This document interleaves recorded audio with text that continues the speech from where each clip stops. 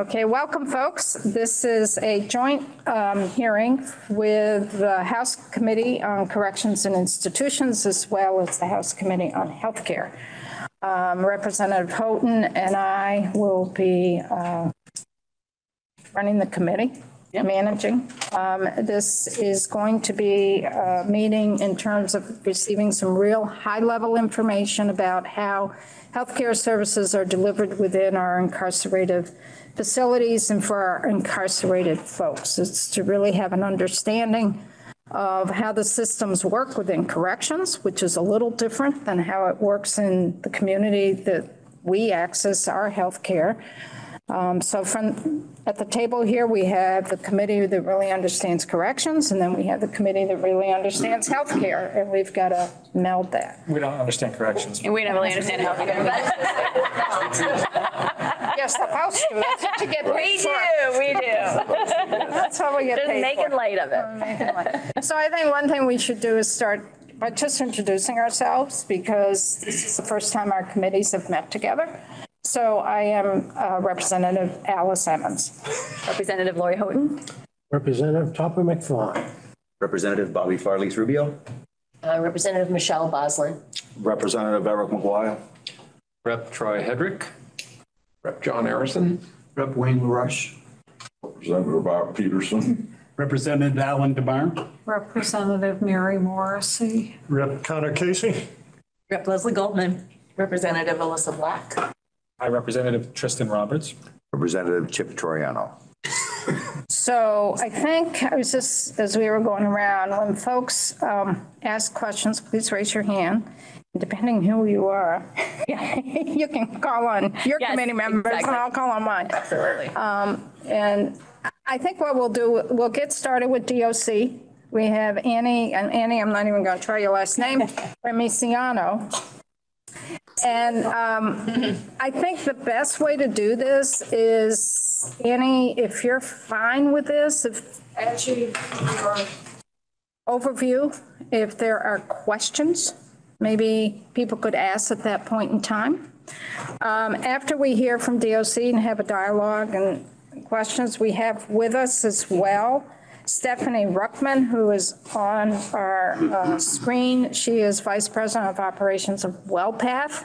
WellPath is the company that we contract, that DOC contracts with to provide our health and medical and mental health services within our facilities. It is not provided by state employees. DOC has a contract. It's about a $33 million contract per year. It's a 3-year contract that they have just negotiated with WellPath, and the contract started in July of 23. So we do have the Vice President of Operations for WellPath, and we also have the Deputy Commissioner of the Vermont Department of Health, Kelly Dougherty, who's also on screen. So we will start with Annie. So Annie, if you could introduce yourself for the record. Certainly. And then it's all yours. Okay.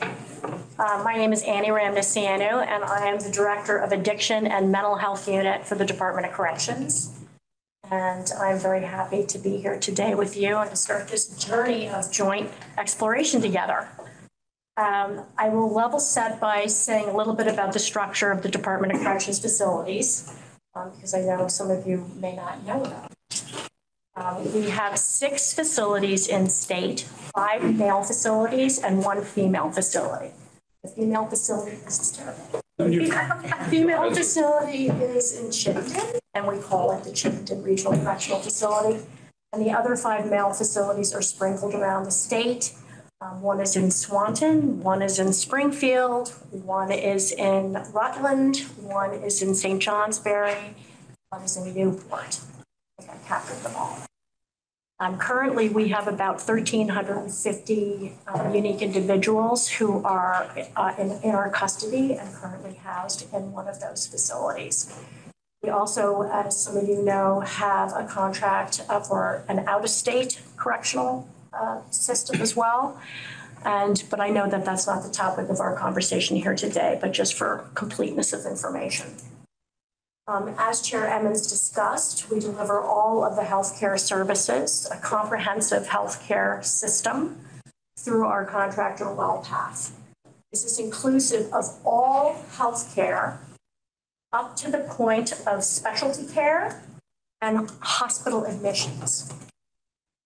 So everything else is delivered within the walls, either by the contractor or by services that WellPath contracts with.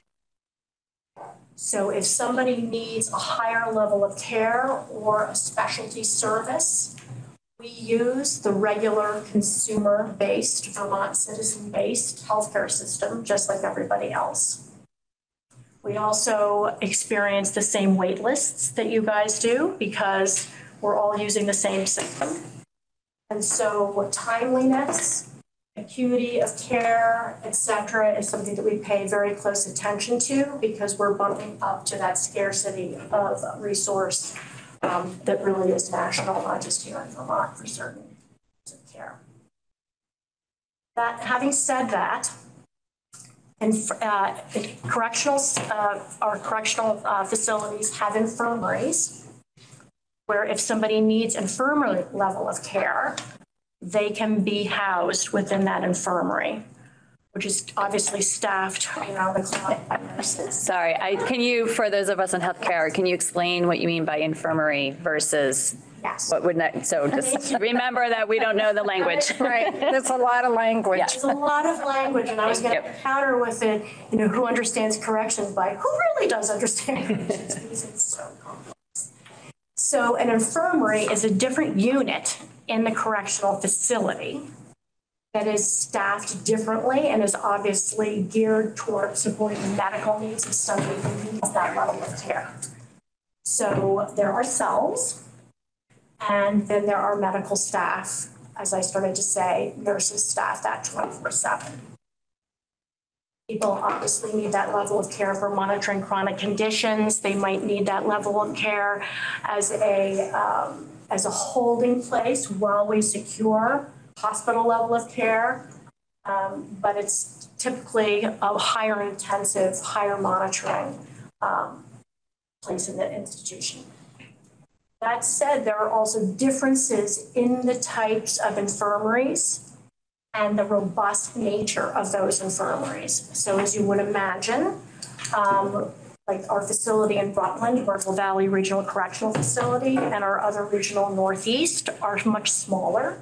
They house about 100, 120 people, and everything is scaled differently because it is a smaller facility and does not have as robust of an infirmary, for instance, as a larger facility like Northern in Newport or Southern State in Springfield.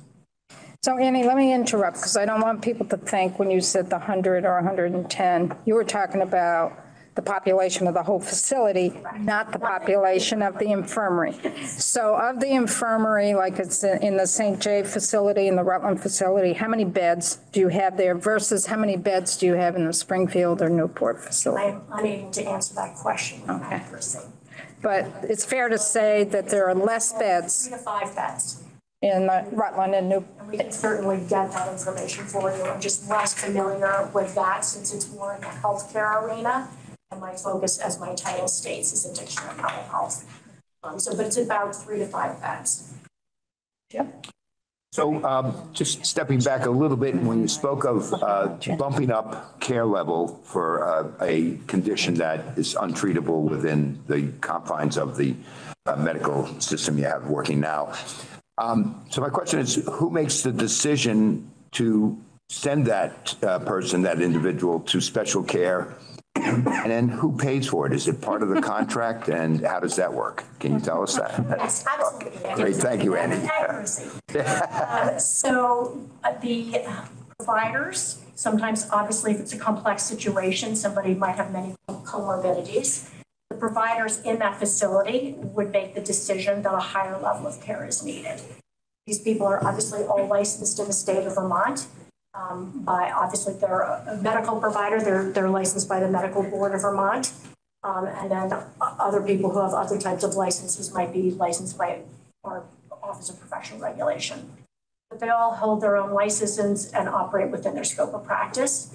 and then operate as per the contract and the state laws and regulations that this body has created for us to follow in terms of the level and comprehensiveness of the healthcare that's provided. When somebody gets to the hospital, as many of you know, we've probably all been to the hospital, you may be actually admitted for your condition, and you may not be admitted for your condition. There is sometimes a little bit of an abeyance there while the screening, the assessment is done. Because while they're in EMTALA, which is a federal law, people in the health community obviously know, means that you cannot be refused admission to a hospital, or at least be seen at a hospital level. Everybody must be seen. Your condition may not be at that level of care. So that's for the hospital to determine. And again, we use the entire hospital system of the state of Vermont, just like everybody else does. There's no separate forensic health care in the state. Sorry, Did I finish the? Yes, I wasn't sure if you were done, yep. Yeah, so the financial piece is that if somebody is actually admitted to the hospital, then their health care is activated, and that is what pays for that service. It has happened in the past that while most of our incarcerated individuals have Medicaid or Medicare, sometimes a family does hold Blue Cross Blue Shield insurance and it covers the whole family. And then sometimes I do get letters from incarcerated individuals saying, Annie, I'm so concerned. I just got a bill for $500. I don't understand why. I'll have a discussion, and their diabetes got out of control because they didn't take their medication. They did need to be admitted. And then when we do the deep dig, it's discovered that they do have Blue Cross Blue Shield, and that was actually their hospital payment. Thank you. So we actually have a healthcare member that's on screen, that we don't see her on screen. So Mari, if you can hear me, you can ask your question. Thank you very much. Can you hear me? Yes. Thank you. So I have two questions. One is for continuity of care for the individual. Does any healthcare provided within the correctional system, does that person's case get and any events and treatment get communicated to the person's own primary care provider? So that's the first question. And the second one is, it would help me to have more specifics about treatment within the infirmary. And using an example, someone has COVID or someone has pneumonia. So they would come to the infirmary and they would be evaluated and assessed by a licensed independent practitioner who holds either a nurse practitioner or a physician or a PA, someone that can assess and prescribe within the infirmary, and can the infirmary provide intravenous infusions? Mari is a nurse. Just so you know. Just so you know. I figured that out. Thank you so much for your question. So the first one again was about continuity of care. And House Corrections and Institutions, we all work together. Emmons, that was during Act 176, so that was 2018. We created legislation, and I believe the number is Act 135. And don't know, me too. It was about no, we lived there. Specifically to your question. So continuity of care happens at intake when somebody's booked into a correctional facility, and then it also happens if the individual assents to it at any point in time. And that's basically the essence of what that law says. So that happens in a variety of ways, just to flesh out my answer with a couple of examples. So upon booking, we have a very robust interview called a receiving screening. This receiving screening has either been by Dr. Levine, and it's the typical set of questions that you would get if you are going to see your doctor in the community. It's incredibly long. It takes about an hour if you're able to have a rapid recall and answering of questions. It covers a lot of different bases. part of the initial questions is about medications, conditions, previous hospitalizations, including psychiatric hospitalizations and the like, so that we can get also allergies, because obviously these are all top issues to make sure that we know the answers to ensure that person's safety is as close as them coming into the door. Part of that is asking about medications, active medications in the community. And then the providers also can access VPMS, which is our PDMP, our prescription drug monitoring system. And so we can look at that. We also get releases immediately for all of the providers that they can recall they're receiving care from in the community. And those releases then allow us to talk to their providers. We can also call their pharmacy if they say, I can't remember who my doctor is. This is the pharmacy I go to. We can also call the pharmacy. So we have, a wide variety of avenues to gather as much information about this person as possible. And then sometimes there are special designations. One is called SFI. Again, this is in Title 28 statute. The definition is serious functional impairment. People can be seriously functionally impaired, and we will learn about this typically as contiguously with their booking as possible, usually within the first 24 hours. And these individuals are people who have been just diagnosed with a serious mental illness in the community and who have been receiving a waiver, a Medicaid-based waiver, CRT, TBI, chronic rehabilitation treatment, or a traumatic brain injury, choices for care, which is another DAIL-based type of waiver.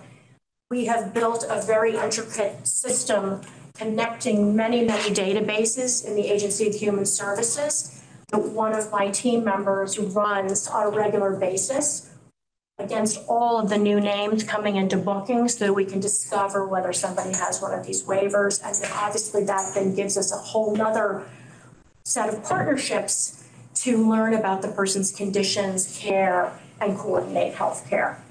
Another example I'll give is also at release. Well, actually, anytime any medication is changed, I'll give you an interim example of care coordination. Somebody's medication can only be changed after, and this was Act 135, only after a face-to-face interview with that individual. And if an alternative treatment plan is indicated, then that's discussed with the patient. And at the same time, the patient can also ask for this information to be coordinated and communicated back to their community provider. Obviously, another release is required to provide that information. We've tried to build it as porously, but obviously complying with HIPAA and 42 CFR 2 as possible.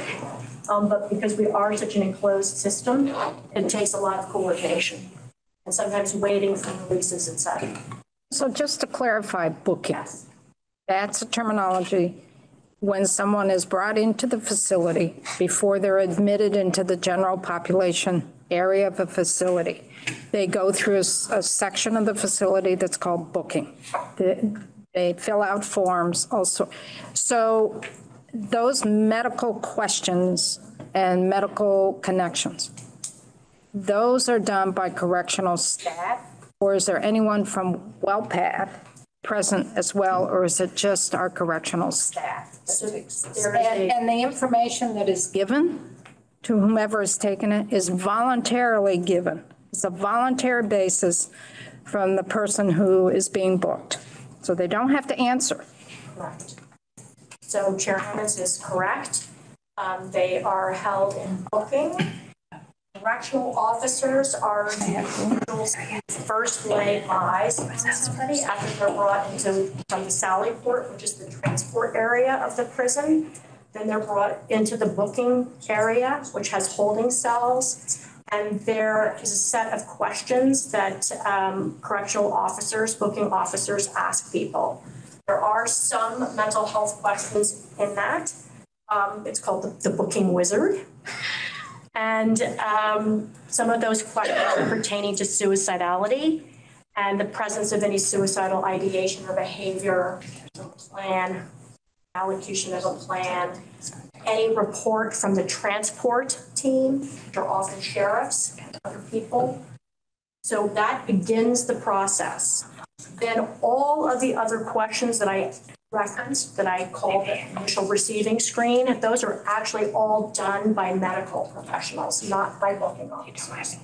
There's redundancy built into the system. So while we use the Columbia screening tool for corrections, which comes out of the Lighthouse School of Public Policy at Columbia University, they actually reviewed our directive on suicide prevention. Those questions are again asked by the healthcare professionals. And if there's a discrepancy, obviously there's more of a dialogue. But that's a very multidisciplinary process.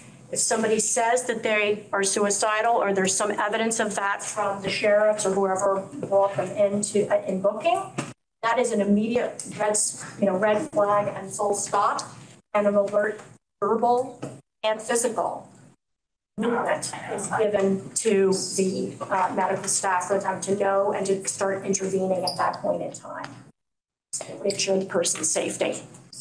But I didn't get to answer the second. I was going to say, we were just talking about that. If you can do that, and then we have some more, yeah. So the infirmary, yes, is staffed by medical professionals who can diagnose and treat.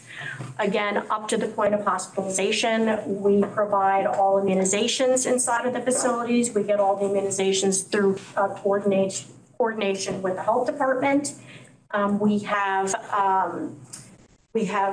call them like vaccine drives or something like that, where we have vaccines offered on a regular basis. Many of the facilities offer these vaccines as part of the initial receiving screen so that we're addressing it right when somebody comes into the facility. Paxlovid, all of those medications are available to the incarcerated people. So again, it would be a medical person's decision whether or not they need to go for it. I know a recent case, when I go to the facilities 1 week every month, I spend the entire week on the road driving to all the facilities.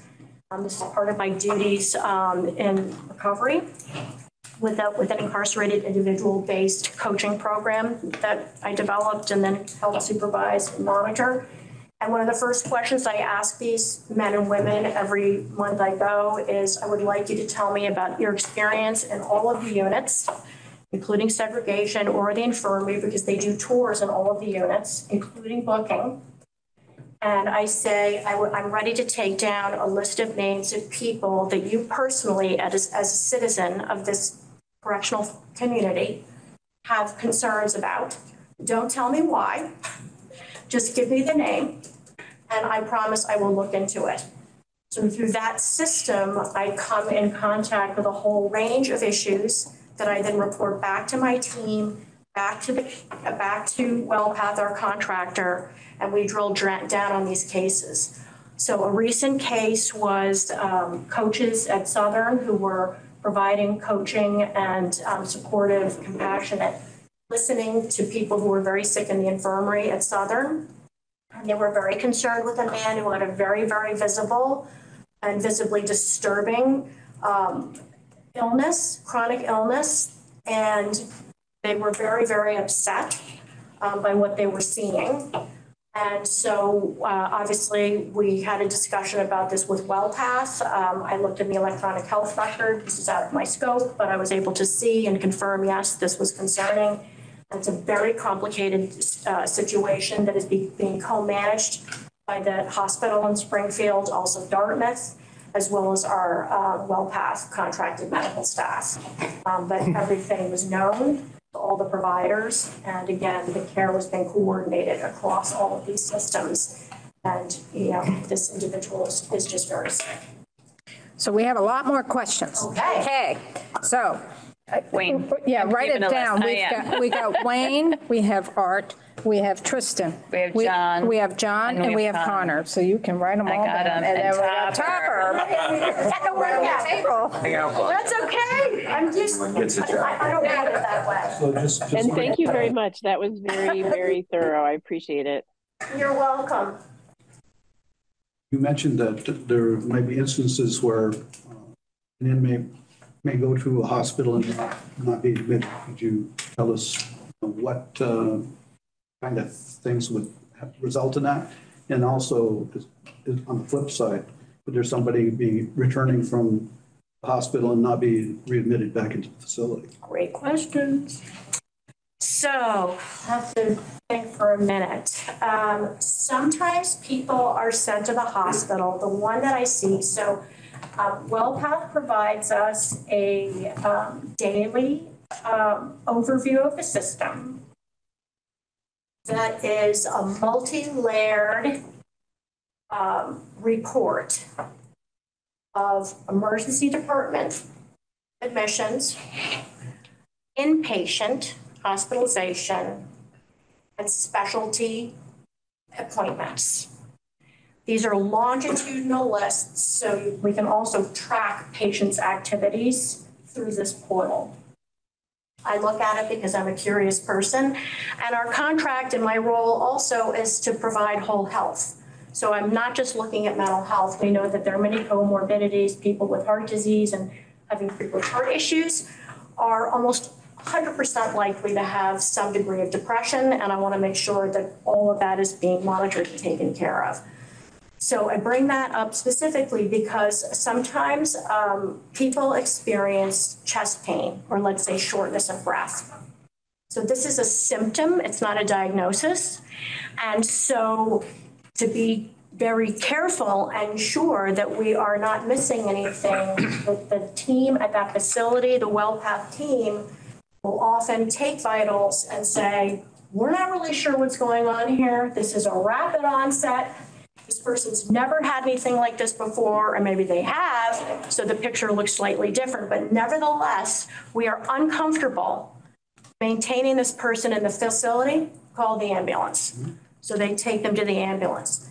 They may go to the hospital, an intake may be done, an intake interview, vitals may be taken, they may be put in a little room someplace, and then they stabilize, and hasta la vista, they're gone. When they get back there, The hospital determines that they are cleared to come back. But does WellPath have to clear them to get back in? No, it is the hospital's decision. It is the hospital's decision. So I think that's a really good point. Thank you for italicizing that, because we have our scope of work under our licenses and the contract. We rely on community-based care, the same care you all are getting. These independent doctors who are licensed and providers in a hospital then make the determination. They order the test. We do not have any authority over that. It's independent medical autonomy in the hospital. And then they decide that they're cleared, and then they are transported back to our facility. Or vice versa. Or vice versa. They're admitted into a hospital or sent to Dartmouth or sent to the UVM Medical Center. So then our care managers, our WellPath care managers, follow that person's stay in the hospital to find out what's going on. We work very hard to gain access to different hospitals' portals so that we can see in real time without having to have verbal conversations necessarily. But obviously, if verbal conversations are needed, that obviously happens. Then the key there is the care coordination upon release from the hospital. This is also very difficult, and I just want to make sure we are all citizens of the state. We've all experienced this. I've experienced this personally. When you're discharged from the hospital, you are hoping that information has gone into your electronic health record or has been communicated to your primary care provider. I can't tell you how many times I personally have gone back to my doctor and said, well, I had my hip replaced, and they're like, really? It's not in your record. So I mean, this. You didn't. No, you didn't, exactly. It's like, yeah. So it's very difficult, and then it's a timeliness issue, because when they decide that the person no longer needs hospital level of care, they're on the phone with the sheriffs or with the correctional facility to say, take this person out of here right now. And we don't necessarily get the discharge plan before they come back. We're calling, there's all that usual melee that happens in every single situation, whether we were a correctional facility or not. And I think that's to find out what medications the person's on, We have to make sure that the medications the person was given in the hospital are actually in stock, or we need to order them specifically for the person because medications are ordered by person. Is it formulary? Is it non-formulary? There are many different layers that the medical staff have to negotiate to make sure that all of this happens safely, timely, and continuously for the individual so that there's not a break in the action. And an offset of that is the transportation. Either sheriff department have to transport the person from the medical facility back to the incarcerated facility, and you have correctional officers. When someone's admitted to a hospital, you have 2 correctional officers there around the clock for them. So, and that's out of the general fund. That's what I was just going to ask. So that's covered by the contract with WellPath, or that's a separate? It's paying for correctional officers' salary. It's not, and that's not covered by the WellPath contract. Okay. No, that's out of DOC's budget. Operational Okay. issue. To address that, we actually, the commissioner really looked at a lot of the data and issues with ensuring that we have the best coverage at our facilities. And so we've just instituted a new special team that individuals can apply for. And we've tried to create like a SWAT team of experts who then go, they could be from the field, they could be from the facility, to provide that hospital coverage. So there's less of an impact on each facility because it can be a real hardship. We've had people who have been placed in out-of-state hospitals because of the complexity of their care and the lack of the hospital Vermont system to provide them a bed, an appropriate bed.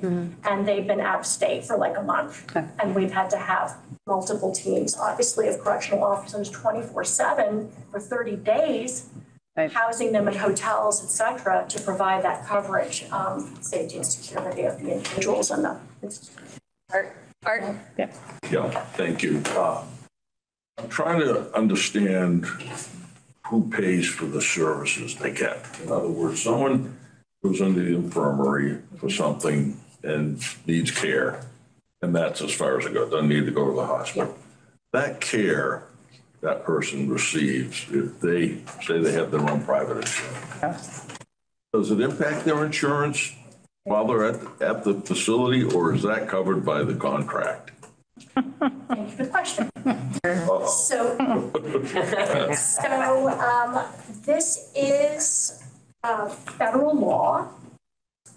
The Medicaid-Medicare Act of 1965 excluded anybody who is in the care and custody of a state correctional facility or the Federal Bureau of Prisons from accessing health care insurance for the provision of health care, for the payment and provision of health care.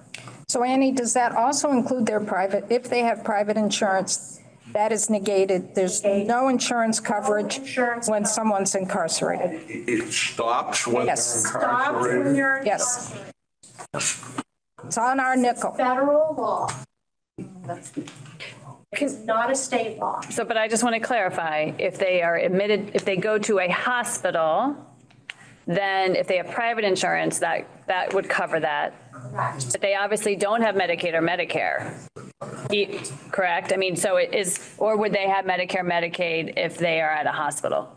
So almost everyone who, because we have worked on this so hard in the state, almost everyone has Medicaid or Medicare.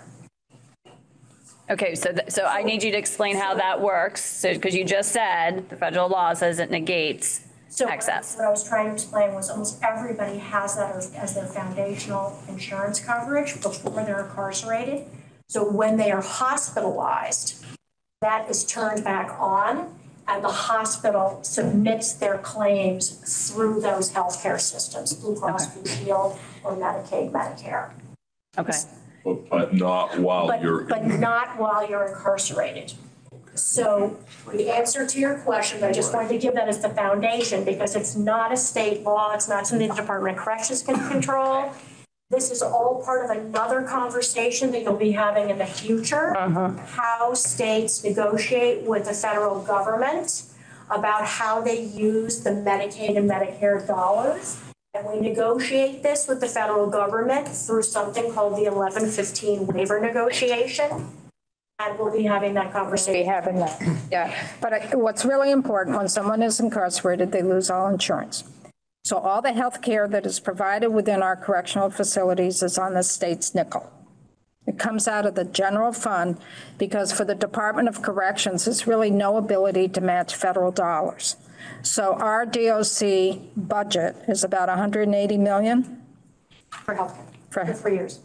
No, I mean, our yearly budget for DOC out of our appropriations bill, general fund, is about 180 million for that.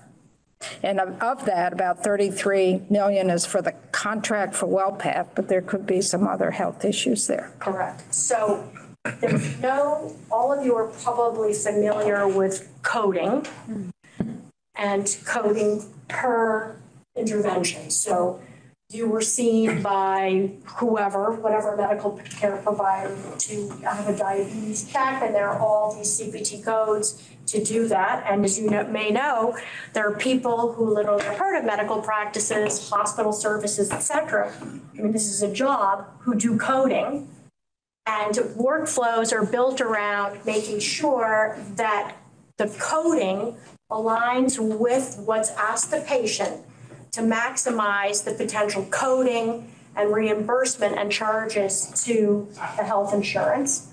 And then those costs and how the health providers are reimbursed are all negotiated. Like you get your EOB from Blue Cross Blue Shield, and it says the charge for this service is $750. And you're like, what, for a Band-Aid? And then it says, but Blue Cross Blue Shield has negotiated this, they're only paying $50. And the payment, you pay nothing. So we don't have that in our system because we have this one annual rate of 35 million times 3 for the whole contract.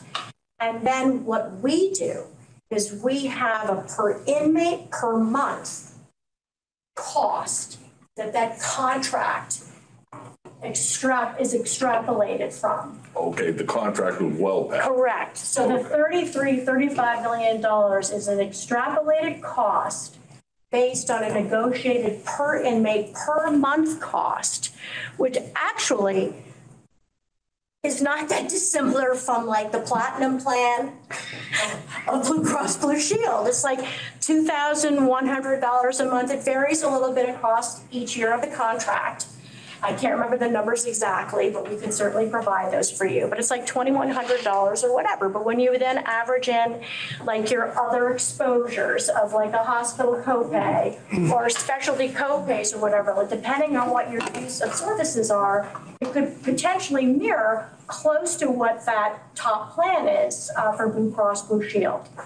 Now, having said that, we're not billing individually. So people just put in 6 slips. Unlike you and us, who have to wait, like we'll have to call our provider and say, you know, I am starting to get a tickle in my throat, or I have an earache or something like that, or my child's getting sick. Depending on the severity of the symptoms that you present on the phone, they're going to triage you and say, well, your provider can see you in 8 days. In a correctional system, we have a much higher bar. We have to have a nurse see that person once the request is made within 24 hours. So there is a face-to-face visit with that individual, with a nurse, who then triages it to the right level of provider. Sometimes people say, I'm putting in a mental health slip. But when you talk to them, they actually say, I want my medication adjusted, I'm having symptoms, or I want to come off this medication or something like that, which is not necessarily, obviously, I mean, I'm a mental health provider, that's not my scope of practice to do medications. So the nurse would triage that to a provider who did have that scope of practice. But nobody's getting charged. We have no copays. Some correctional systems in other states charge people copays. Vermont abolished that a long time ago. We didn't want any barriers to accessing health care because of financial ability to pay. So if they can put in a 6 slip, they get seen, triaged within 24 hours, then sent to the right provider. We also have, for individuals, which is like, this is like 98% of the individuals, chronic care visits. So every 90 days, you are automatically seen by the provider who's prescribing your medications. Now, that doesn't mean that you have to wait for 90 days. As I just said, you can ask for a provider you can ask to be seen by a provider, and you will see a provider within the 90-day period. But that's kind of the cycle of how it goes and how I think I'm going to end this here because we have a lot more questions, but I do just want to say for the committee, for those not on healthcare, a person can always be seen in the community as well. So they can go to urgent care or they can go to emergency room. They don't have to wait 8 days for a provider to call them back. I just want to be clear about that. Tristan? Is this, we're talking about all healthcare right now with Annie, or your job is more substance oriented? So I'm just checking. I have a general question. All healthcare within our correctional facilities. Okay. For our inmates. So I have essentially a cultural question. Having, over the off session spent a number of hours in different correctional facilities in New England and speaking with incarcerated individuals and families, enough questions arose about this that I think I wanted to put it in cultural terms because, all healthcare can be delivered by the book. And yet when it's bureaucratic or even oppositional or even punitive, then healthcare is not, we've all experienced this. Incarcerated individuals sometimes report that the doctor is not going to see them. They feel like that's I'm saying this, of course, as a general statement that this can happen, this can be reported, and it has been reported. I've spoken with folks working in correctional facilities where I asked them about this, and I'll say including in Vermont. I'm not throwing mud here, Vermont, because I've spoken to really dedicated healthcare professionals inside Vermont. But I asked, well, how would you characterize this, knowing that sometimes what you hear from inmates is a lot of grievances. So how would you distinguish what's really important about healthcare in this facility? And I think one individual really summed it up well. They said, we just don't have issues where it's sort of a trust issue or a punitive issue because and he's speaking as a doctor, I'm just out there. I'm interacting with inmates. I know what's going on. We know there's an understanding. And I was just wondering if you could sort of characterize or describe culture that you observe. Sure. And I also, as I said, speak to many incarcerated individuals every month. So I have a lot of contact. I would say that one thing I don't think either the chair or myself have mentioned is that all healthcare is voluntary. You touched on this when you said in booking people can refuse. So all participating in any activity, this is all patient report, except for the information we can get from a PDMP, et cetera. But they can also say, I don't want you talking to my doctor at all. And sometimes that does happen. People refuse to answer any questions, and it's very complicated. I have a case that I'm sort of doing a root cause analysis on right now. That was this type of a situation. A detainer who came in. A detainer is somebody who has not been sentenced, so they're being held on conditions of the court with us. The average length of stay for detainers in Vermont is about 3 to 5 days. And during that time period, just to cover the bases, typically somebody's Medicaid or Medicare wouldn't be removed or paused because they're in for such a brief period of time. The systems don't know that yet. So a detainee is a person who has not been convicted and has not been sentenced. They have just been arrested. Right. And sent. And they're waiting for the court has determined that they should be held in our. Well, detainee and a detainer is the same thing. Same thing. Sorry. Yes, totally. But they haven't been sentenced. That's the. They may be held on bail if they haven't met or another status hearing, et cetera. So they may be back to court and court. So in the case that I'm thinking of, this person refused to answer any questions whatsoever. But they actually were seriously mentally ill. I've come to find out, but since they would not participate and wouldn't sign any releases to talk to anybody, we have no way of knowing what was happening to them. And that's the same in the general population as well. So in terms of culture, I think it's important to know that, because I think sometimes we have ideas because people are in our care and custody, that means that things can be forced on them. And so that actually is a myth. The only thing being forced on them is their care and custody and the commissioner's care and custody, but everything else is not forced. You could just. Can I kind of follow up? I mean, I heard in your response an issue with sometimes someone doesn't comply, someone doesn't want to work with the provider, and some things can't be forced. If that really doesn't cover a lot of cases where I've heard from individuals about where they say, I had an injury and it just wasn't seen and it wasn't taken care of and it got worse. And I did seek treatment. So there's some things being left out here. So our system, as you mentioned before, of grievances is something that we obviously pay very close attention to. And I actually oversee the ones that are addiction and mental health related. The mental health chief, Colleen Nelson, operationalizes the responses, but I review all the cases and to make sure that everything is happening. And I obviously need to know that in my scope of anything. And then we have reports every month by every facility where we look at every single category. And we actually can go back and look at the trends and the grievances to try to assess what I think you're asking about. I would say that most of the time, so I would say a little over 50%, the grievance is not found.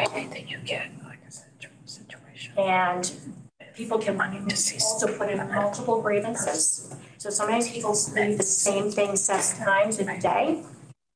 That stays all at the local level. I only see it when it comes to the commissioner level. And their self-report is not always accurate. In the grievance system, we have different ways of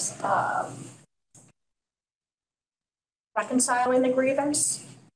I would say of the ones that I oversee, the health ones, 99% of them are rejected. It is a disagreement that the incarcerated individual has with the provider. And since the provider has medical autonomy, well, I can ask evidence-based questions, cite research, probe and prod, and question the medical team making the decisions. I don't have any authority over them to direct the care because they are the provider.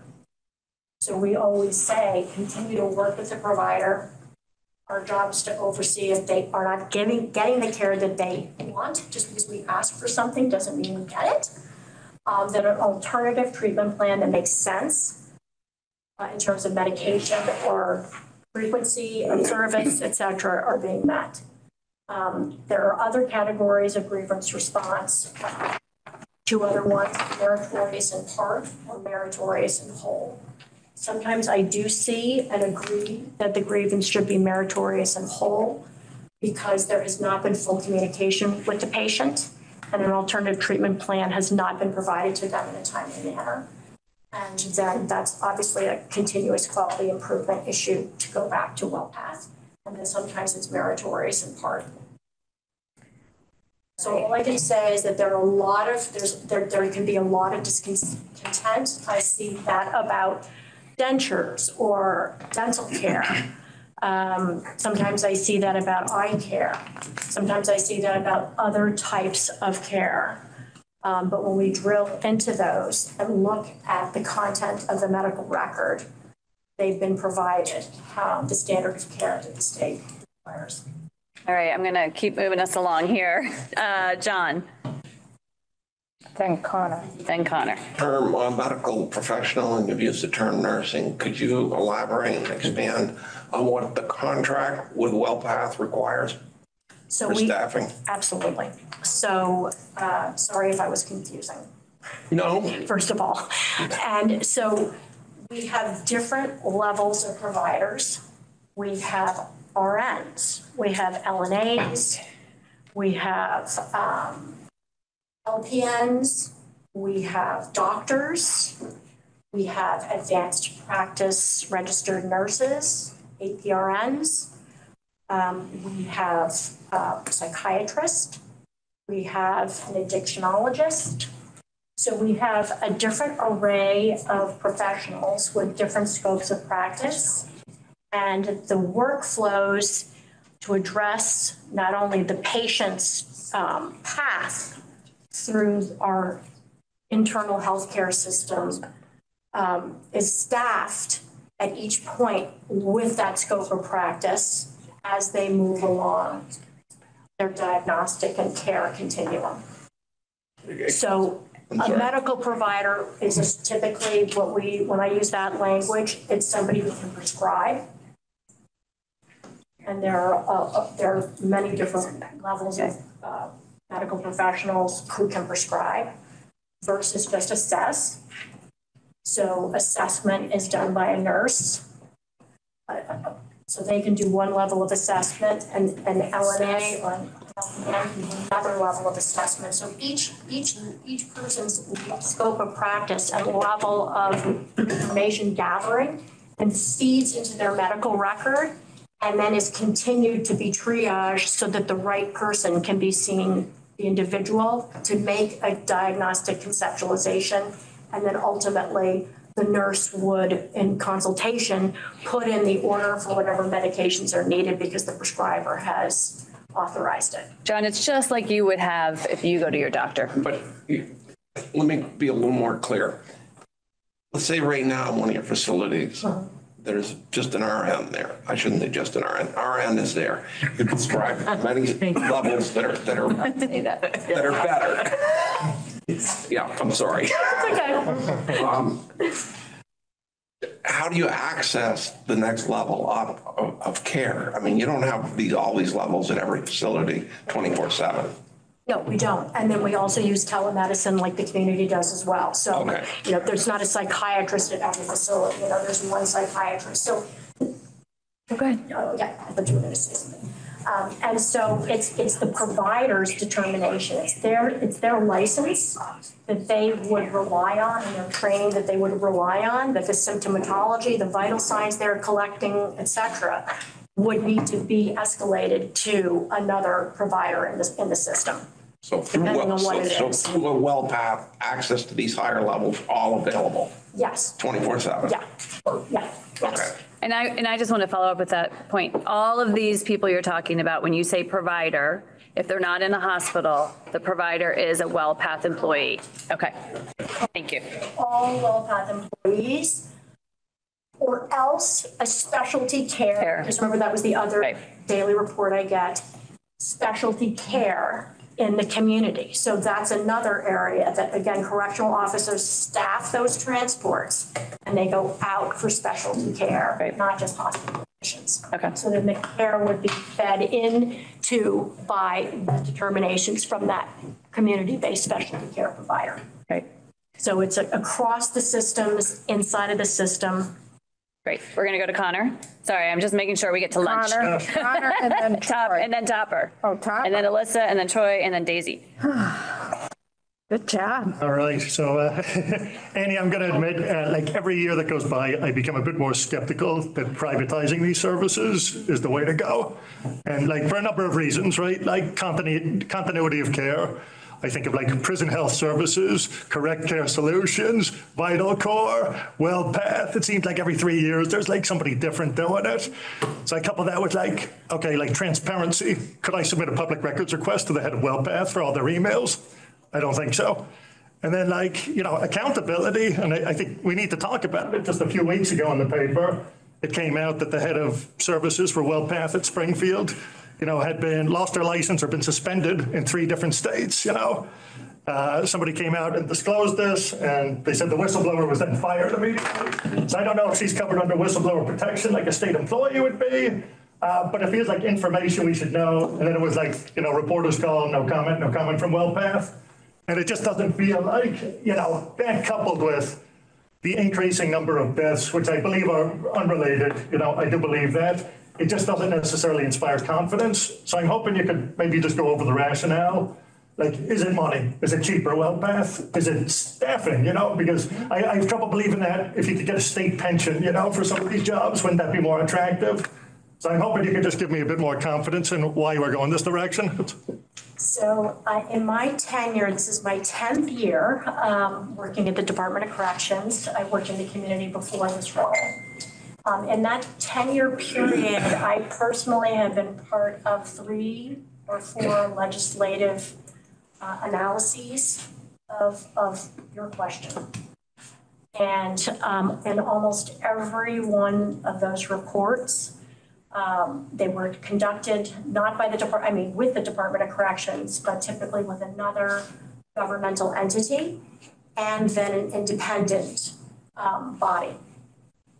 And the findings typically found that our correctional system, because of its smallness, because of its uniqueness, we're one of 6 correctional systems in the country to be integrated, which means we have everybody. We have incapacitated people, we have detainers, we have sentenced people. We're the smallest and only one of 6 that are like that. The scalability, the complexity, and then also that we have to staff our system, again, lack of scalability, to the degree that it needs to at each of the facilities, that it ends up being a very, very expensive proposition. And so all of the reports have basically shown that the intersection of all of these staffing issues, facility operations issues, et cetera, that this is the least expensive modality. We always come up number 1 or number 2 in Pew Research evaluations of correctional healthcare systems as being either the first most expensive in the country or the second most expensive. I mean, I hear everything that you're saying, and a lot would need to change for us to absorb this into the state healthcare system. And some of the assessments, and I'm happy to send some of those over to the committee for review, had estimated that it would be much more expensive if this was delivered, if healthcare was delivered by state health employees because of the various reasons, et cetera. Okay, Topper? We've been talking about people in the prison. When a person's getting ready to leave, can you just go over that? Just tell us what you do for that person to make sure that that transition works. That's my first question. The second question is a veteran who has TRICARE treated any differently than the Medicaid? Do they lose TRICARE when they're in there? Mm-hmm. They do. Mm-hmm. Mm-hmm. Okay. We have, so I'm going to start there because it's the easy one. So we have liaisons at facilities with the VA. So I've worked with that individual, many of those individuals, and they come in and do in-reach with veterans, and we try to braid and blend to take advantage of that system as much as possible, but it doesn't cover any of the cost of healthcare. It's simply for preparation for release and to make sure that they know that the VA is still there for them and to create more of a community for them and, support. Okay, you do that. That happens currently, but it doesn't pay for any of the healthcare. Right. Okay, so when the person comes out of the prison, you have a plan and you've made the appointments. So more complicated. So that was question number 2. Oh, okay. VA, TRICARE was the first. VA and TRICARE. Yeah, okay. With that, okay. So that's my questions answered. So then this goes back to understanding the correctional system, which is very complicated. So as we discussed earlier, there are some definitions, and a lot of this can be found on the Department of Corrections website. We give all of the legal definitions of all of the different legal statuses that people can have inside of our facilities. I'm sorry if I'm getting detailed, but you do need to sort of know this to understand my answer. We have the detainers, the detainees, 3 to 5 days average, not charged, not sentenced. Then we have the sentenced population. They're about 50-50. Half of the facility, 40 to 50% are detainers coming and going very, very rapidly. We don't know when the sheriffs are going to come, literally, to the Sally Port and say, I want to take this person out, and they get released from court. Believe me, causing a lot of stress. Then we have sentenced people. They don't get any case planning. Detainers, no case planning because they're in and out. We have no idea what's happening. They're housed with us, but they're going through a court process. We ensure that they get the receiving screening, all the health care they need along a timeline. It's the same typically as the community, and then they're gone. So there's not a lot of medical discharge planning possible with them because they get released to court. Then the sentenced population, they do get case planning, and medical knows the window that they're going to be released. We have good time to consider, et cetera, those calculations, but generally speaking, as it gets closer and closer and closer, we basically know and we tee up who's going to be released.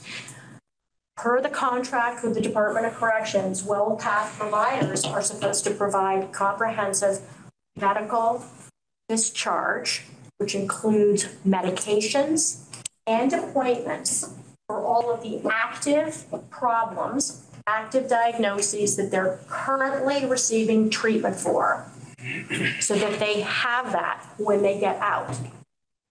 Now, they are provided bridge prescriptions. Individuals are provided bridge prescriptions for their medication, and it's called into the pharmacy of their choosing. They have to go and pick it up. WellPath is also responsible for reactivating their Medicaid insurance or Medicare insurance so that it's active for when they go and they pick it up. Lots can fall apart with all of that, obviously. From fax machines not working to all kinds of shenanigans. The other populations that we have that you may not know, we have about on an annual basis, this happens mostly at Chittenden and at Northwest. We are part of the public health system for inebriates. Oh, okay. So people who are inebriated, publicly inebriated, and determined to be a risk to themselves, and who are not admitted to the hospital for detoxification, are brought to the Department of Corrections. We call them public inebriates. Their legal status is called protective custody. So they actually aren't charged with anything. They're not under court order. It's a separate statute.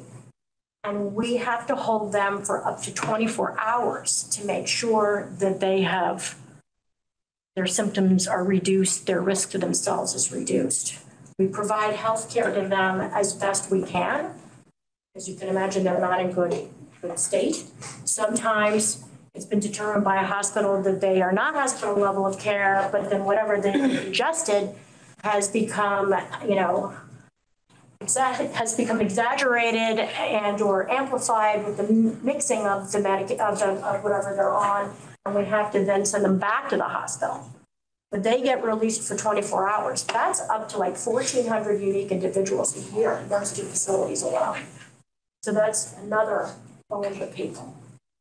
Then at Northwest, we have people who are under the U.S. Marshal Service custody and care. I think that contract goes up to almost 100 potential beds across the system. And we have to negotiate with the federal system for their health care.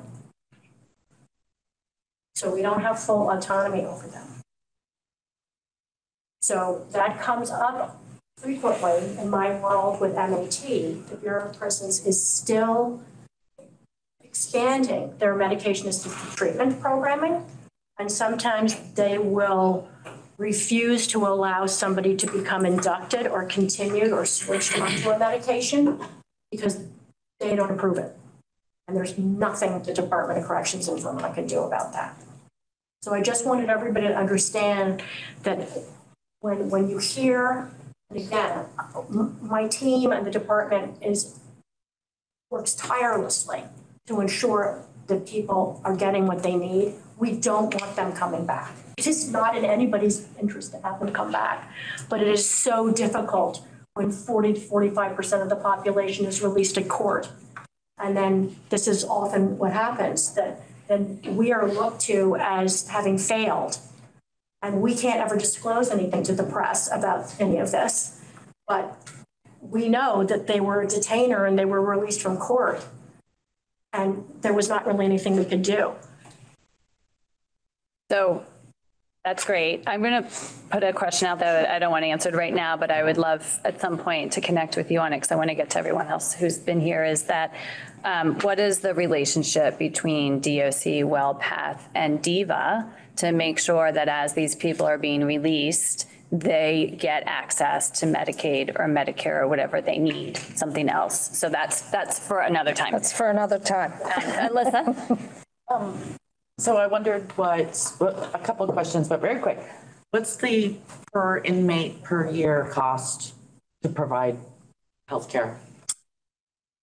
Isaac, I know there were 3 different costs for each year. I think per inmate per month, I think we started at $2,100 per month. Specifically the healthcare front? Yes. Well, we'd have to look at that. Could you send that to us? Yeah. Thank you. That's a lot of money. And I'm sorry, I'm having a hard time wrapping my brain around the concept that their insurance, particularly Medicare I'm referring to, that it would stop and start. Right.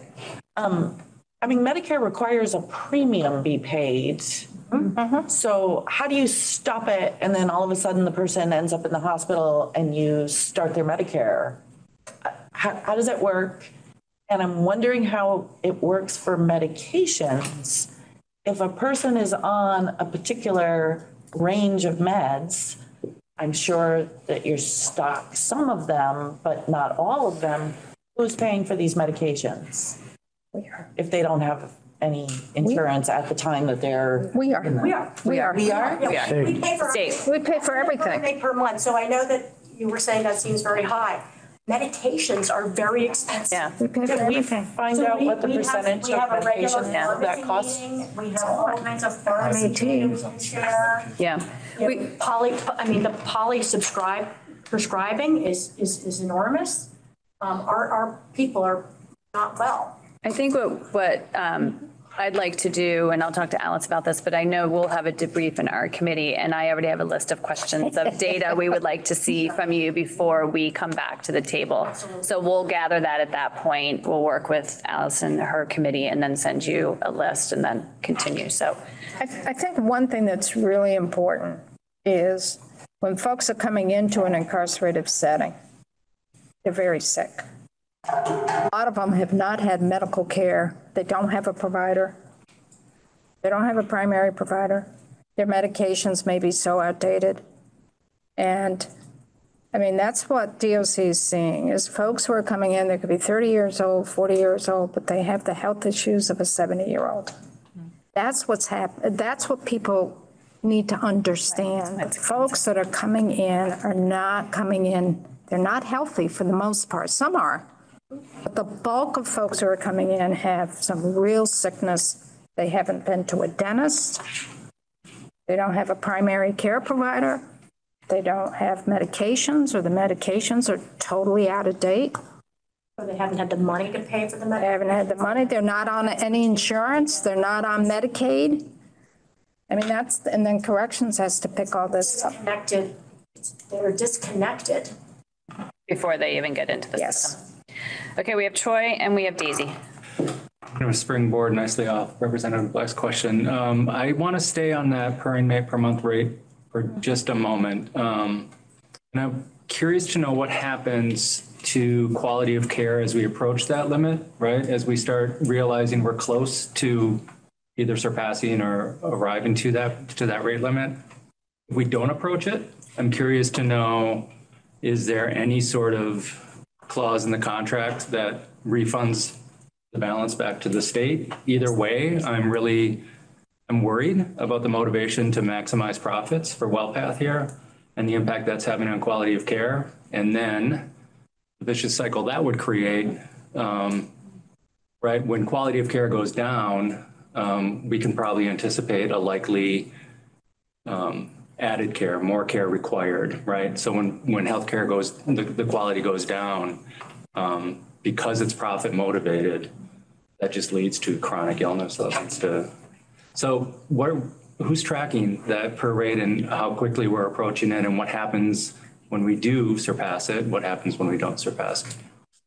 So you are on point with your concerns, but the contract that we have developed does address those concerns and shares the liability of surpassing those costs.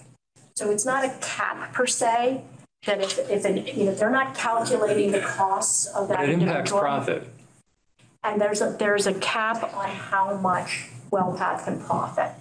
So they don't profit by withholding care. That's not the way the contract is developed.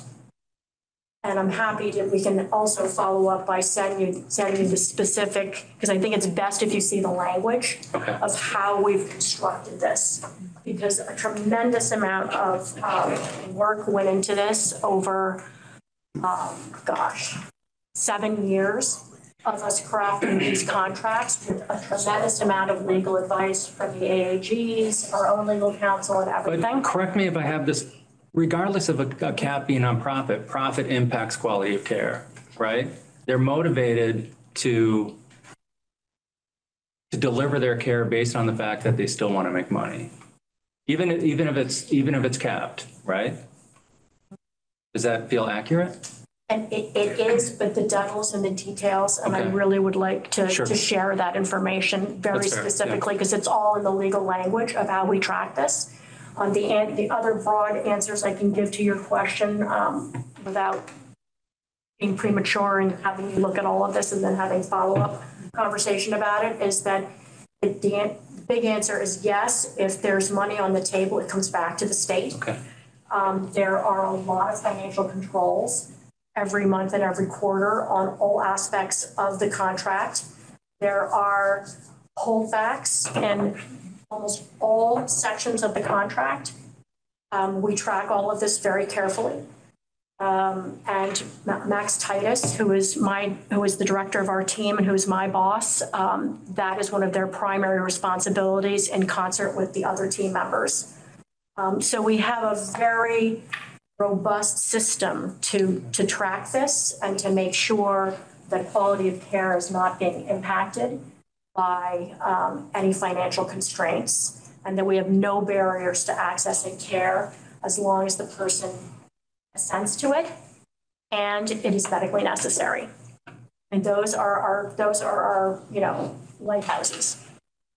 Thank you. Easy. Thank you so much for being here today. I've learned a lot, and it's a pleasure to see you, and I know of your work. I'm a member of the PRIN Executive Committee, and having come from the Department of Mental Health, I'm very familiar with your somewhat unique role to kind of have one foot in mental health and another in corrections, and just have an appreciation for your awareness of the some of the struggles that individuals who are being incarcerated have dealt with. And I'm looking at some of our PRIN surveys from 2021, and almost 40% of incarcerated people had experienced 7 to 10 on the ACE categories. And Daisy, maybe, does everyone know what ACE is? Adverse childhood experiences. So these are things like witnessing domestic violence or experiencing violence themselves, or child abuse and things like that. So we know that they're coming from difficult places. The PRIN surveys have a wealth of information. They were done at the Southern facility. There was a really high response rate. The work of the PRIN committee is excellent, but it's ending.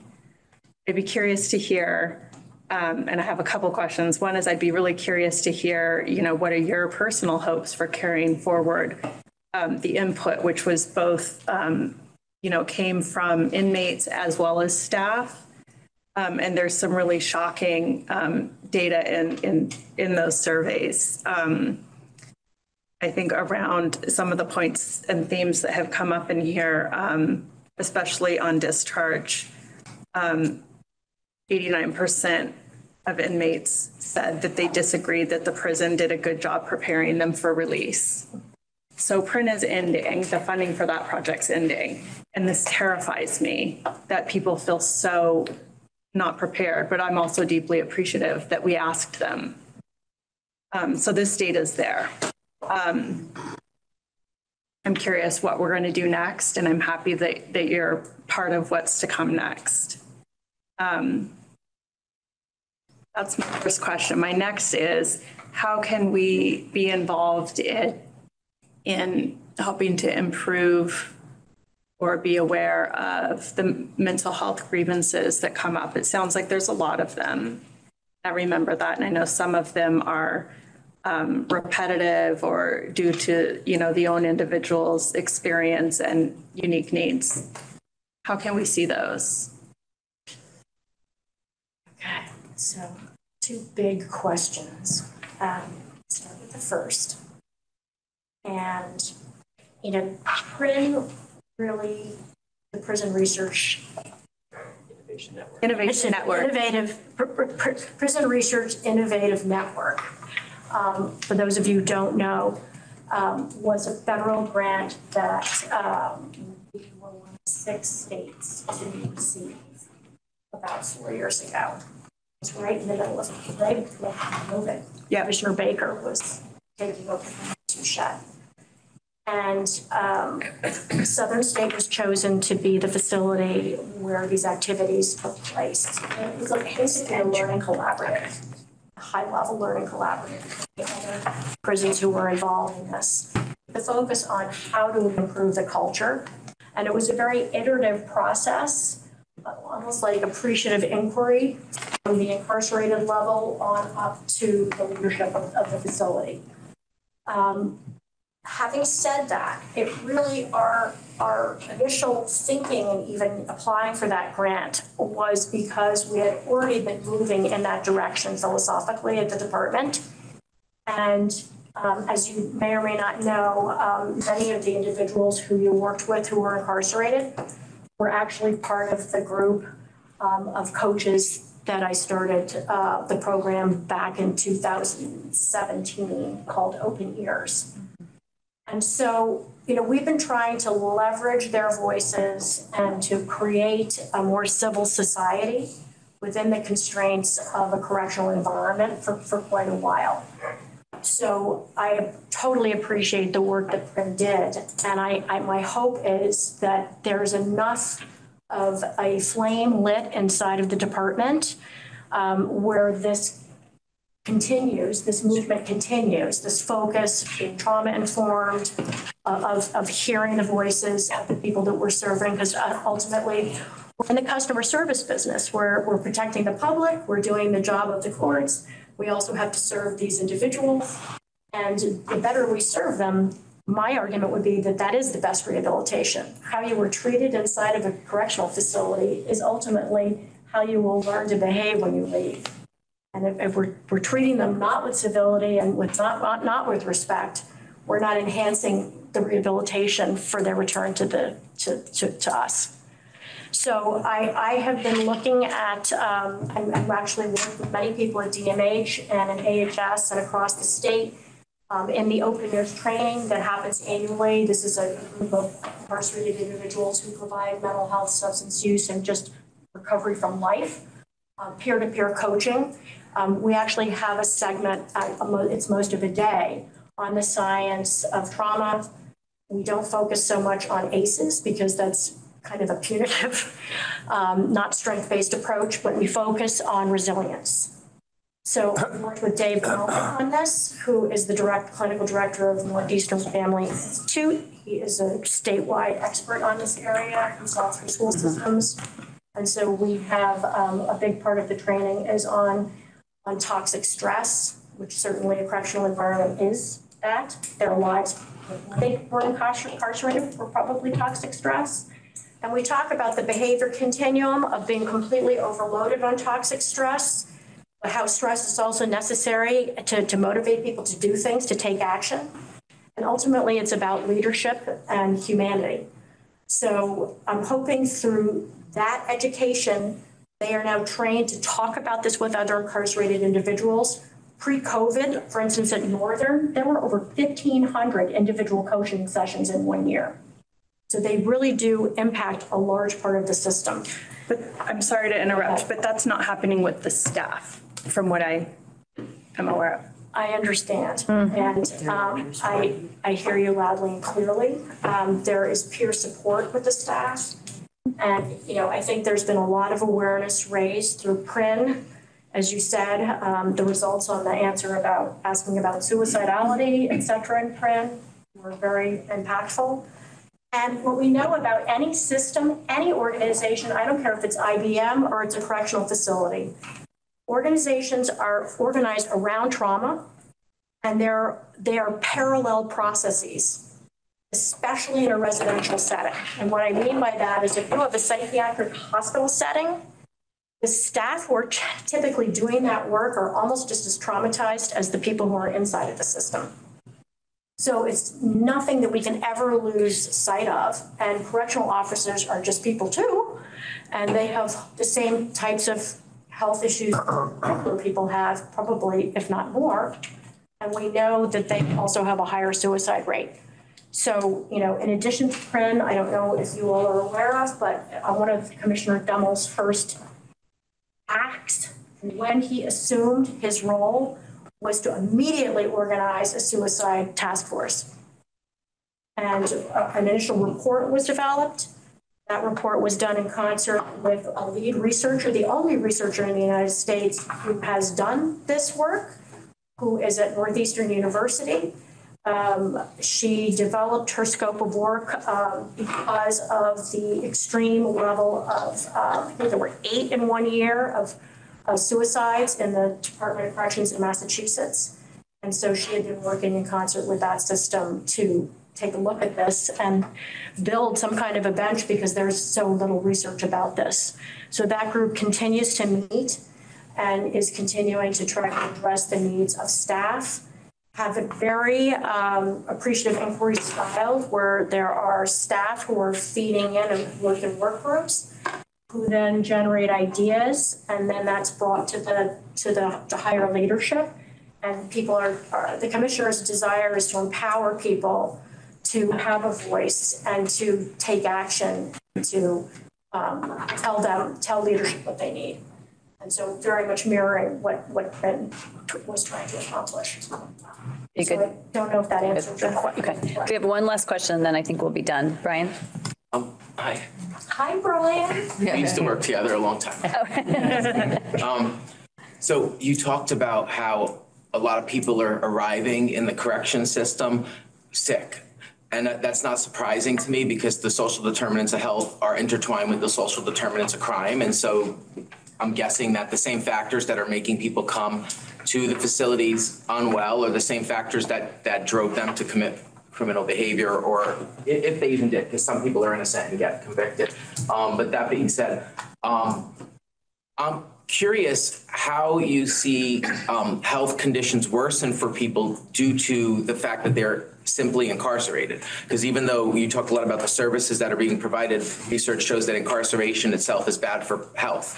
So I'm just curious, and we saw like with the Springfield survey, I believe it was called, that was done at Southern State Correctional Facility that you were referring to, Daisy, that people reported that their health worsened. I'm curious if you could say more about how you see people's health worsen just due to being incarcerated. I mean, that is absolutely correct. And there is, and I did this research for Isaac. I can't remember the citation, but there has been some national research on that issue, Brian. And I mean, it's literally something on the level of, for every year, a year in the outside, and this is again like a healthy year, right? For somebody who's not suffering from social determinants, like people who may be likely to be incarcerated or have high ACE scores, as we know that's part of the ACE outcomes as well.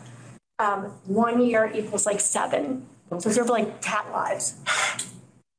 So, you know, I know that it's again, it's a public safety issue to contain someone who is not willing to address their behaviors that are creating a public safety threat for the rest of us. And yet you are also correct that that certainly does not make them well. And that's what I've testified many times to HCI before, is that when people are seriously mentally ill, it is a serious decision to incarcerate them.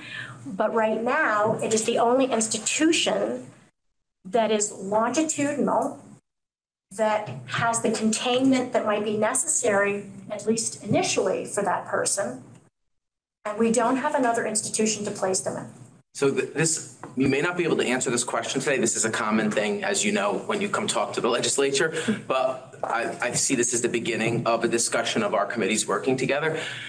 Is there any data or research that you're aware of that shows different outcomes for people who are living in a secure recovery residential facility, which Vermont has one, versus people living in a correctional facility? Yeah, so that's maybe something for us to flag in there. We're going to process this later, so I'm going to save my thoughts about what I want to hear next. Okay. So that we don't take up Annie's time. So. Perfect. Good to see you. So, as you can see, it's really, really, I want to say complicated, but not so much complicated, it's layers. And I've often said about corrections, it's like an onion. You peel off the first layer and it's going to expose more layers and more layers and more layers. So this is the first approach that we've had. We also had with us electronically WellPath, and we also had the Department of Health, and we didn't get to those folks. So what's going to happen next, we're not quite sure. Lori and I will sit down. Maybe we do another joint meeting and pick up WellPath. And we just have to figure out what's next. It's going to be so valuable to the Corrections and Institutions Committee to have the healthcare view to help us. It's going to be really valuable. And I hope for you folks on healthcare, information we have on corrections and institutions will be just as valuable to help understand how the delivery of healthcare services within our correctional facility operates, which is similar but different. Right. Yes, definitely. So we'll figure out how we're going to go forward next. I don't think we know. No, I don't think we do. But this was very good. And you obviously know your work. And so I appreciate that. And I appreciate all your time with us this morning. Thank you. Thank you. So for YouTube, I think we're done for now. Yep. And this discussion will be continued. So thank you, folks.